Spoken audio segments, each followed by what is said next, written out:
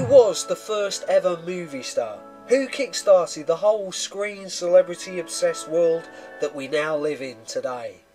Up until very recently, the general consensus was that Florence Lawrence was the first ever movie star, since her name appeared in promotional material in 1910, despite the fact that the movies have been around for quite a while before then. See, if you look closely at early movie posters, you'll notice one crucial detail missing. The names of the actors aren't there, they're not credited. In our current celebrity-obsessed age, the movie stars have arguably become bigger than the movies themselves, demanding huge payouts.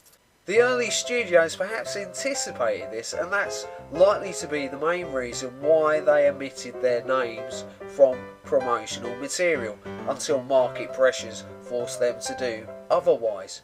We often have this misconception that history is somehow cast in stone, but in reality new discoveries are being made and reappraised all the time. As late as 2019, a lecturer at Newcastle University, UK, apparently discovered the name of the French silent movie actor Max Linder included on a movie poster that was issued in 1909, instantly dethroning poor old Florence Lawrence as the first ever movie star, thanks to that antiquated technology, the printing press. Who's to say there isn't some even earlier movie promotional material out there?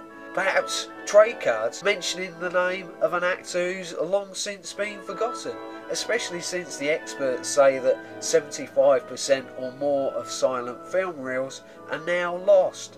So keep your eyes open, you could become an armchair Indiana Jones.